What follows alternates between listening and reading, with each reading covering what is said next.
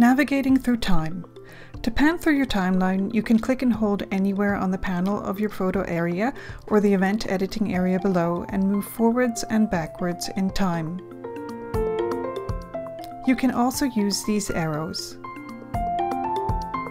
At the bottom you can see two time rulers. The top ruler refers to the current selection of your timeline. The bottom ruler shows the entire length of the timeline. Click anywhere on the bottom ruler to jump to a certain date. This date is now displayed in the middle of the timeline. The white bar indicates the time selection that is currently displayed above. Drag the sides to adjust or the whole bar to move in time. On the right, you can choose to display your whole timeline by clicking here.